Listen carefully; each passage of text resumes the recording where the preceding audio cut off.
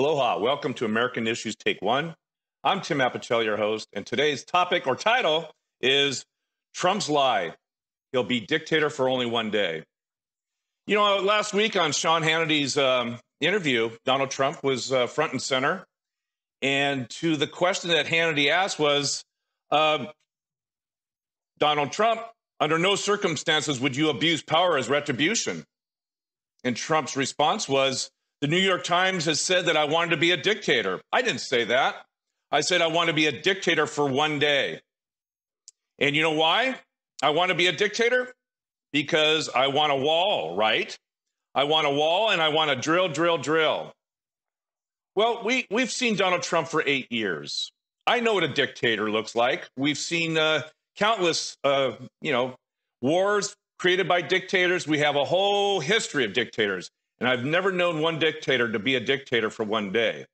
So what does that mean? Well, it means, once again, Donald Trump is a liar.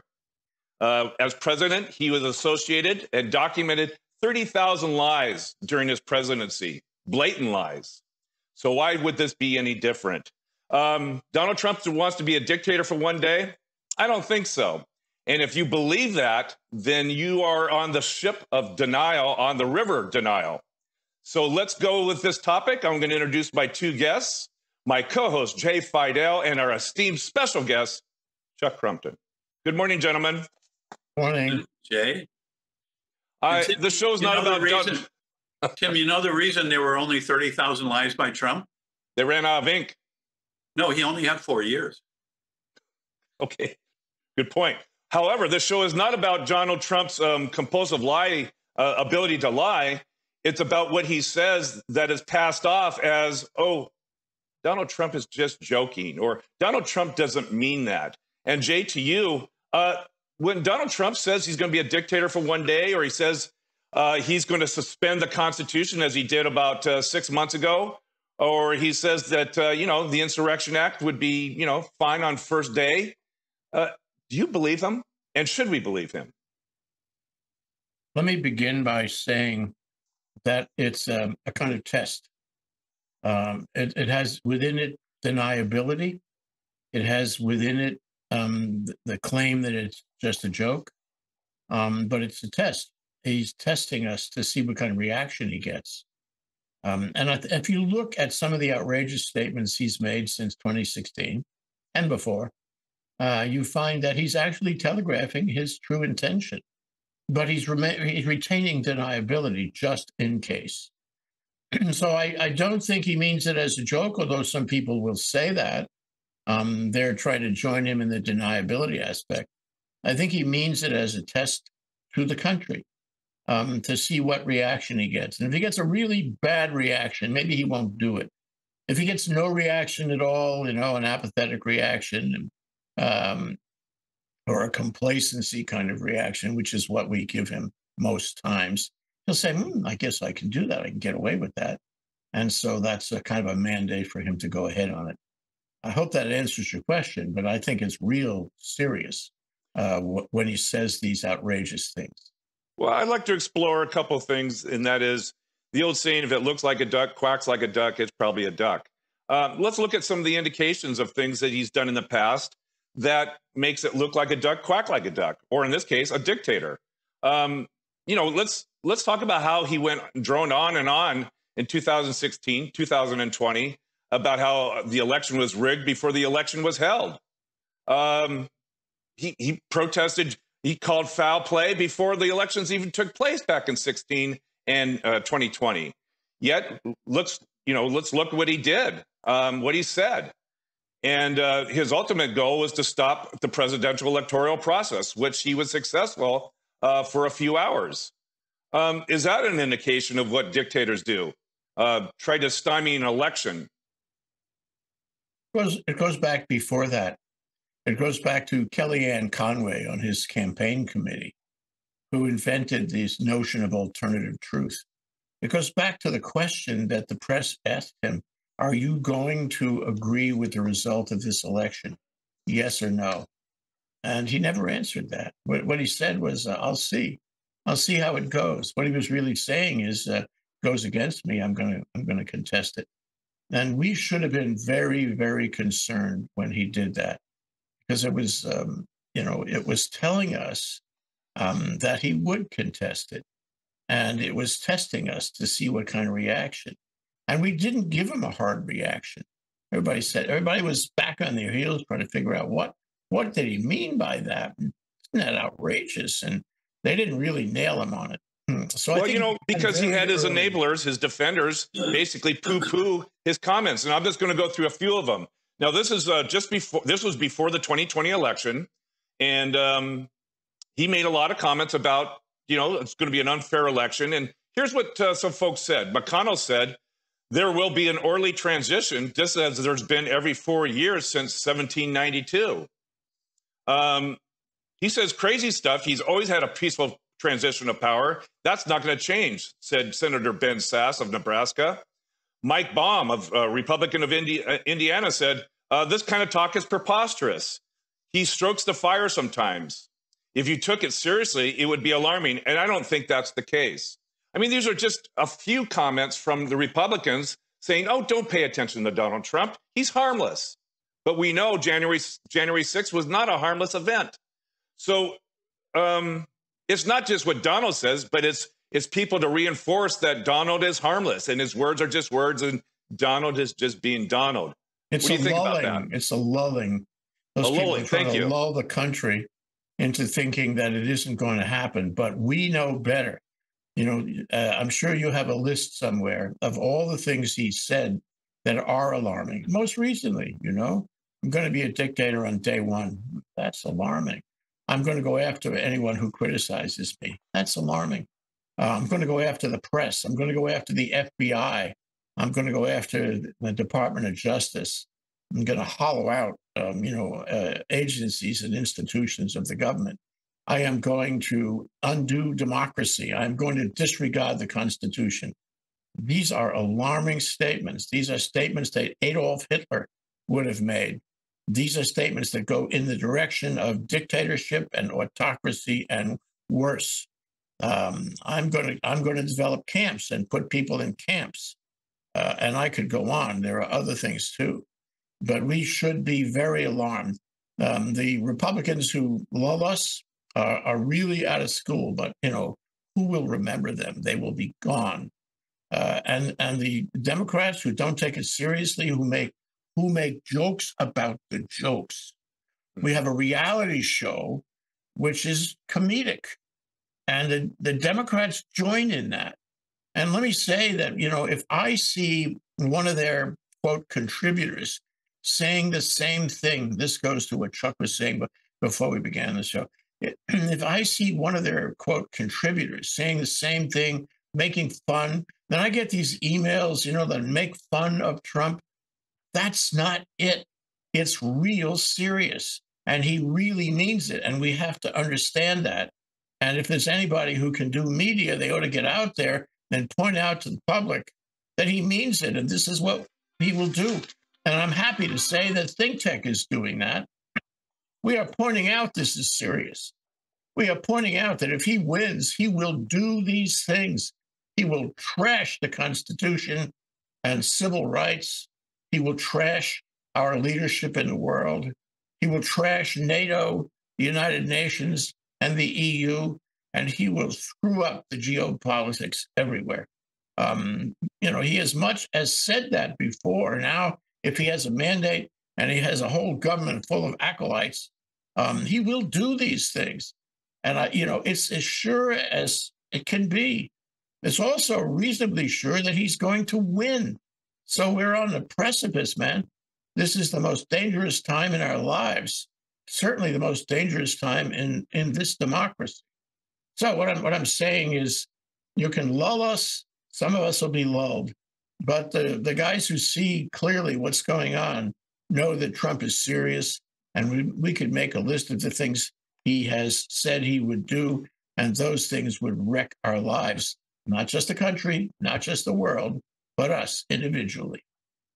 Point well taken, especially about making jokes of the joke. Very good point, Jay. Chuck, in light of what Jay just said, I want to read you one of Donald's quotes that wasn't that long ago. and get your reaction to it and see, get your thoughts on it. And he said the following.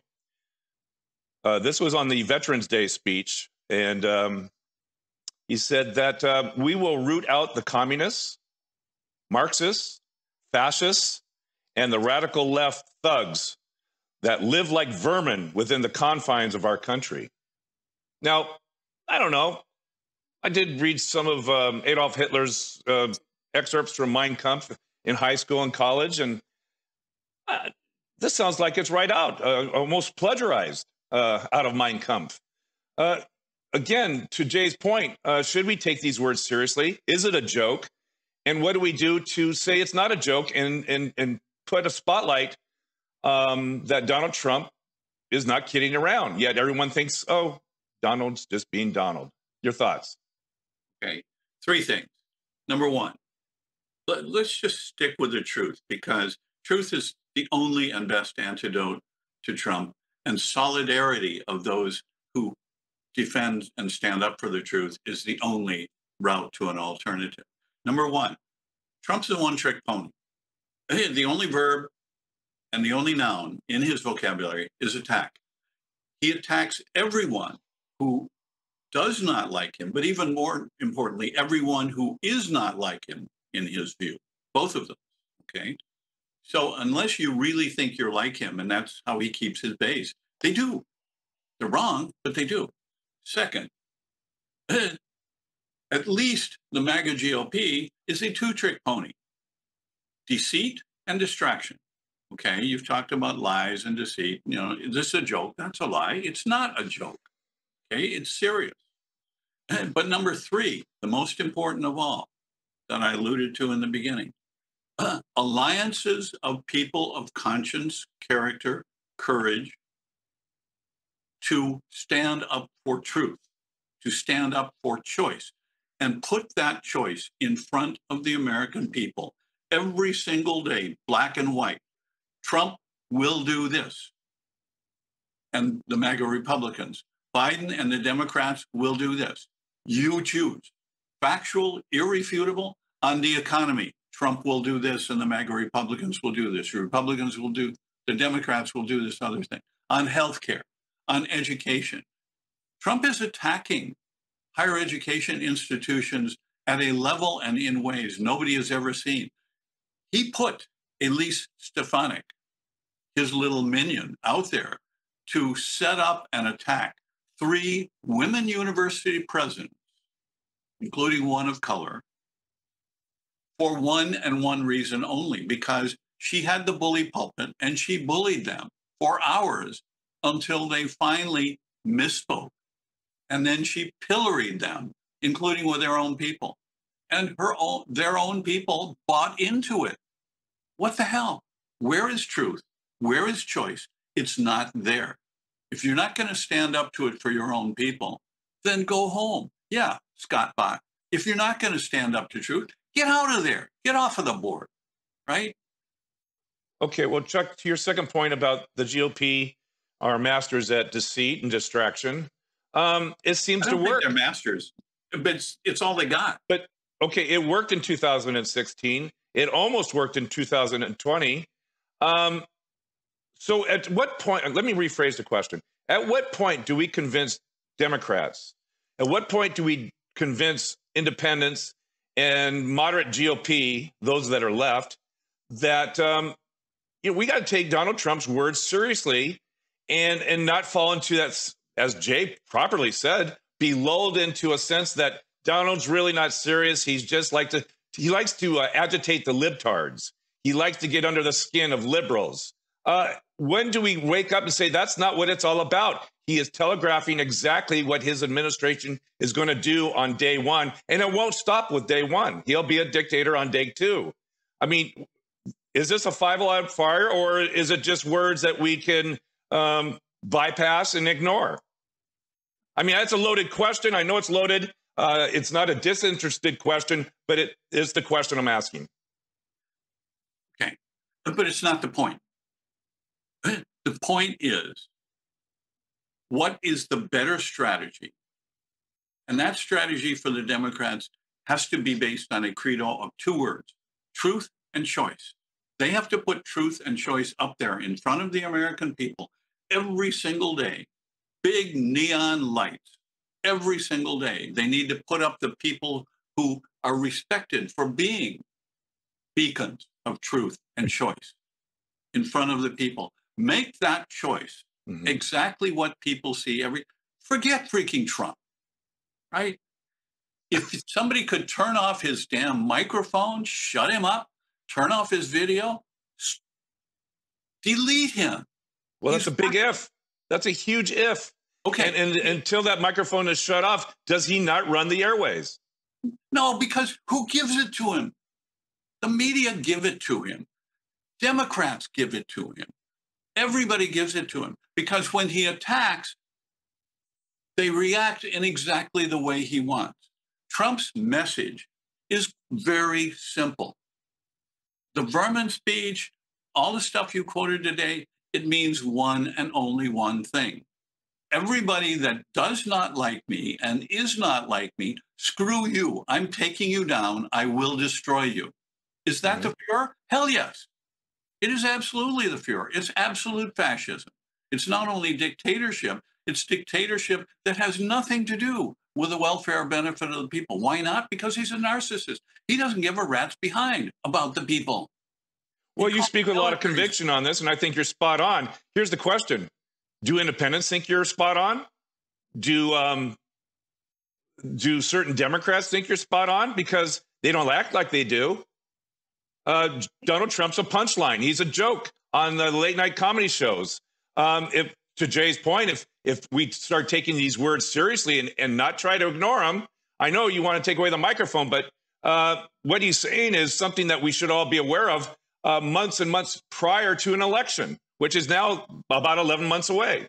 I don't agree. I absolutely disagree. Okay. Screw that awareness. Delete the guy. Ignore him.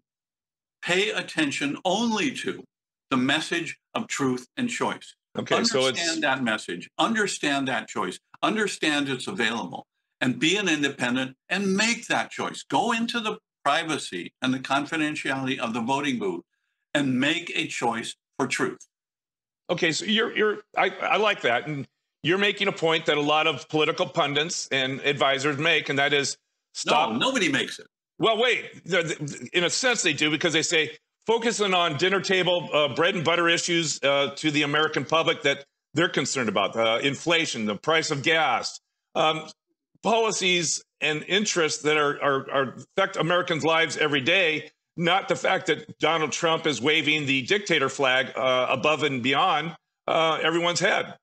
So you are saying that to a degree. You're just saying it with a different point, and that is truth and choice. And that's a great moniker, and I like it. But where do we go from here when that is not getting in the airways? Yeah, I'm not saying that in a different way. I'm saying a different thing. And the different thing is make the narrative that gets to the public, however you can do it, through alternative media, through social media, through community stuff in the schools, in the communities.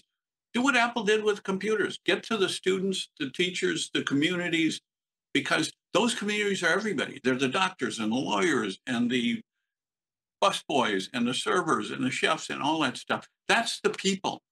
Get the message to those people. Get it to them through learning institutions, because if you can't, then we really are dead. Okay. Do we have time for that between now and Election Day 2024? We better, because if we don't, we're going to lose it. Okay. This is America, love it or leave it, versus America, change it or lose it. Oh. Jay, your response, your reaction. I like what Chuck's saying. I'm just worried that time is of the essence. And, I kind of perceive that maybe we're talking about institutional changes of changing how we educate people. But maybe Chuck's right. Maybe we can get this done between now and Election Day. What do you think? Who's we? Is it you, Tim? Is it me? Is it Chuck? Who's we? We have a country of people. A lot of people are stupid. Sorry. And we have a country of complacents who don't know which end is up. Stop somebody on Bishop Street and ask them, questions about what's going on, and they won't know. Is it apathy? This is the greatest apathy we've ever seen. I think Trump is genius in terms of commanding the airwaves, in terms of displacing, and sucking the oxygen out of every other voice. What this election is, what it is, every day is about Trump. It's not about Joe Biden. The only part of it that's about Joe Biden is where Trump criticizes Joe Biden and tries to bring him down. So, can you, Tim, or Chuck, or me, can we change that? We can talk ourselves blue here on Think Tech. You're talking about, hundreds of millions of people. Where do they stand? The ones who are not Republican, the ones who are not on the right side of things, who are not conservative, are not watching. Furthermore, I can't remember the name of the chair of the Democratic Party. I forget it because I never hear about it. I never hear about any cohesive, organized effort on their part anywhere. And so what I'm telling you is the Democratic Party is not up to it. And the Democratic community is not up to it. And the media community is not up to it. Who is we? There is no we. And I'm is telling the DNC waiting for a magic date and time that they begin their campaign? They've already outrated. One of the biggest problems is that Joe Biden is old. It's more than that. He may not last until the election. And if he is elected, he may not last beyond that. And then the president would be his vice president, who he assures us would be Kamala Harris, who is not up to the job. So, you get this whole thing about timing. In fact, there are several states where the door has already closed on, submitting your papers to run for president. So if I'm Tim Apicella and I want to run for president because I'm more than 35 and I understand these things, it's too late for you in several states. If what's his name, Shapiro out of Pennsylvania wants to run, or Handsome Winsome out of California wants to run, I think it's too late. Joe Biden has not let anybody else in the door.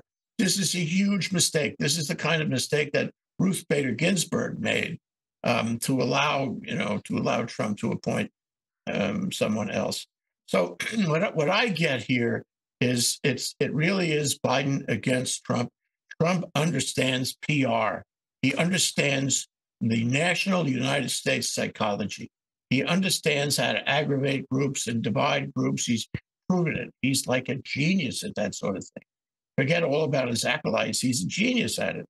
And I don't think that whoever we is, can stop him. Now, if I were going to suggest a strategy, I would be very careful about repeating. One of the problems in Chuck's solution, sorry, Chuck, I'll apologize in advance, is that it's boring. It's very academic, it's even intellectual, but it's boring.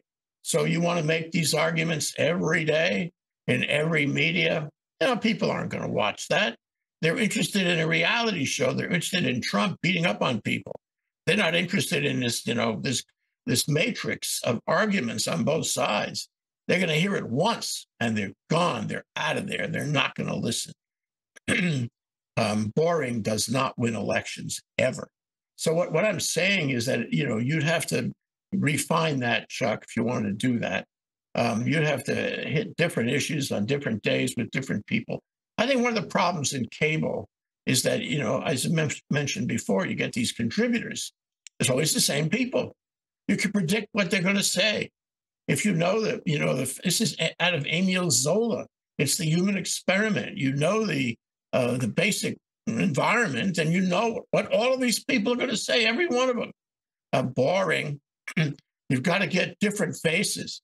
I'm reminded of what goes on in Israel now. Israel is finally figuring out that they have to respond, to the public relations campaign and propaganda of Hamas and the Palestinian organizations by bringing the hostage families on, by having them talk one at a time, one every day, by having not only the generals, speak about strategy, but by having a number of people get on strategy. If you look at YouTube today, and I think YouTube is part of this conversation, honestly, because the cost is so low in order to get these matrix of arguments on there.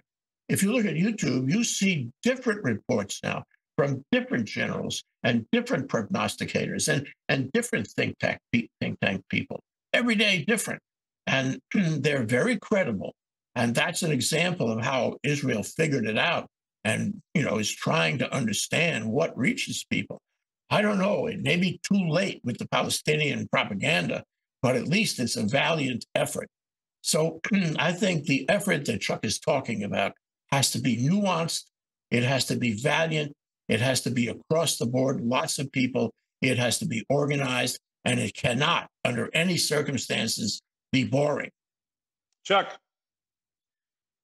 I think Jay's perception that it's substantively boring to talk about truth and choice is superficially correct and substantively wrong. It's not the topic that's boring. It's the presentation. But Jay, saving himself, as he sometimes does, gets it right. Present the stories. If you present every single day video clips and sound bites of people experiencing the benefits of truth and choice that Biden and Democrats offer, the detriment, the harm of the truth and choice that Trump and MAGA take away. Every single day, they see that visually, stories of people like them. The connections may start to Sorry, come. Chuck, but I still have problems with the pronouns. Who is you now? You're talking about you. Is it the same as we? Are you talking to the whole press? They're not going to listen to you. They're driven by advertising, and people want raw meat, and so they're gonna watch things that are raw meat advertising. They got to sell a lot of ads to pay the costs. And they, who is they? Is that the whole country? You think they're going to watch? Remember that while this initiative that you are describing and recommending goes on, Trump is working, and his acolytes are working. The acolytes obviously are going to try to lull people into taking whatever he says with a grain of salt, and he is going to be attacking everyone, including the New York Times, the Washington Post, everybody. That's why I mentioned, and I would really like Chuck's opinion on this. Well, let me just throw out one thing. We have to go to another media. And the media that is becoming remarkably, increasingly common and popular is YouTube, where anybody can get on there and say anything. And you can connect up, you can subscribe, you can, show the world you believe in these people, and they can see that you believe in these people. So I think the media should change. But in terms of you, who's we, and who's they? The country is disorganized, it's fragmented, very hard to figure out who these pronouns are. Yeah, well, one pronoun I could throw out there is the Lincoln Project. That's a they.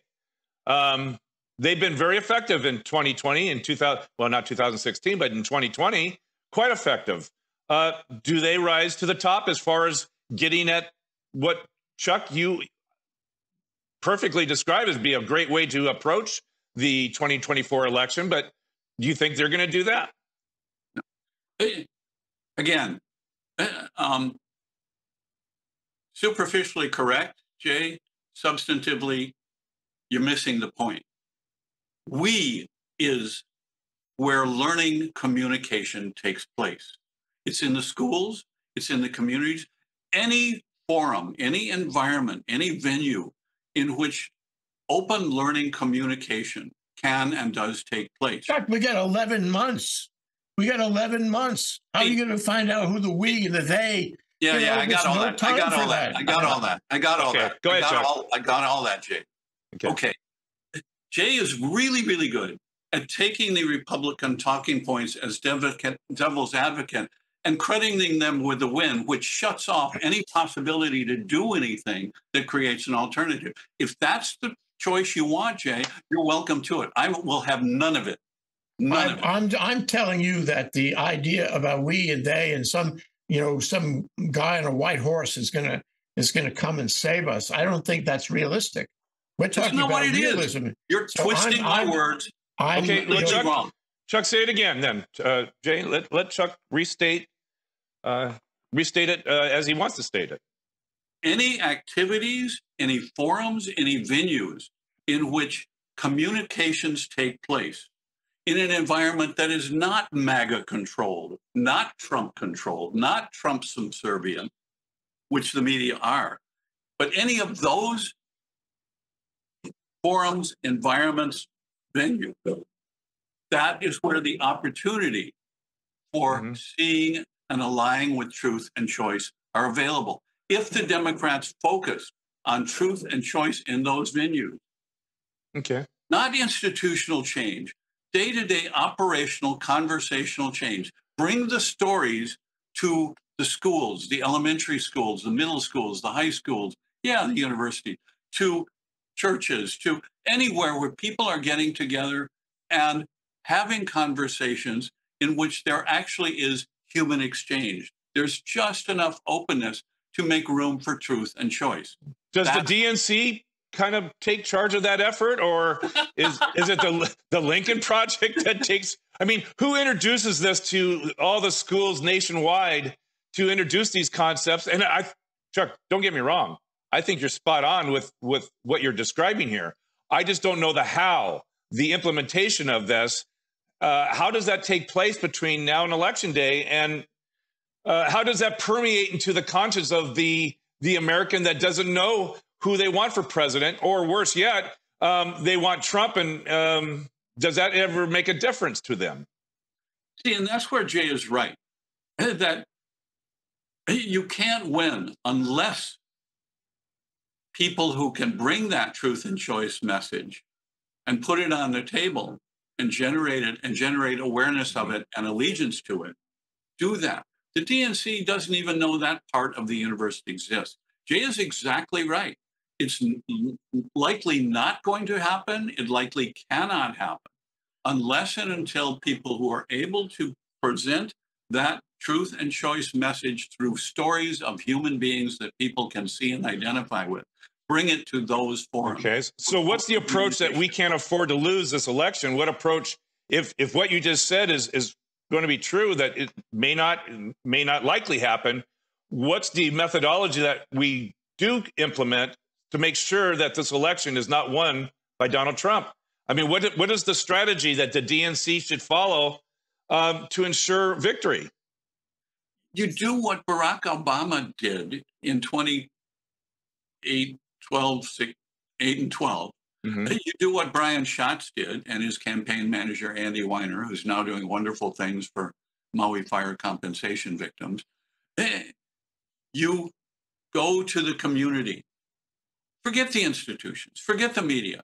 Forget Trump. Go to the people who are willing to engage in open communications in which truth and choice matter. Okay, so that's what Donald Trump does. He goes to all these rallies. No, he goes to people who don't want to have anything to do with truth. The true acronym for Trump's people is not MAGA. It's Make America Go Against Truth, MAGA. That's the acronym. Okay. So it's the opposite. You heard it here on Think Tech. You heard it here first and last. That's right. All right, we've run out of time, believe it or not. My, how time flies. Jay, you get to go with your thoughts before we conclude the show.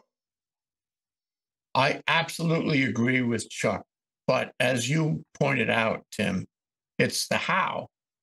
And Chuck has not identified a realistic how. I'm sorry, Chuck.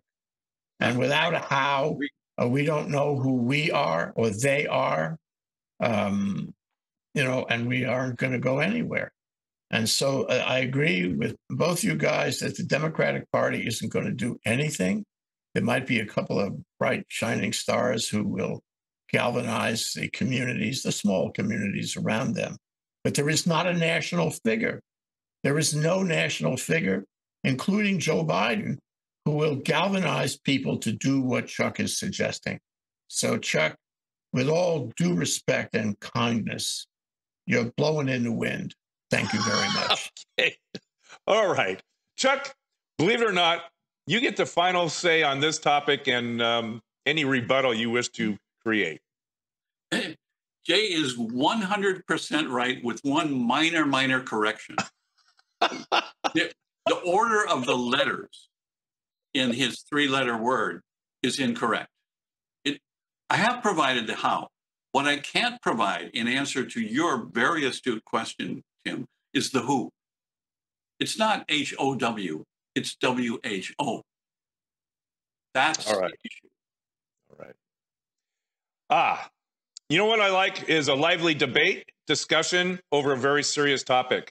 And although we may, from time to time chuckle here, this is a deadly serious topic, and Trump as our next dictator is a real possibility. And with that, I'd like to thank my guest, my co-host, Jay Fidell, and I really want to thank, for all his wise and sage suggestions and comments, our special esteemed guest, Chuck Crumpton. Won't you join us next week for American Issues Take One? I'm Tim Apicella, your host. And until then, aloha.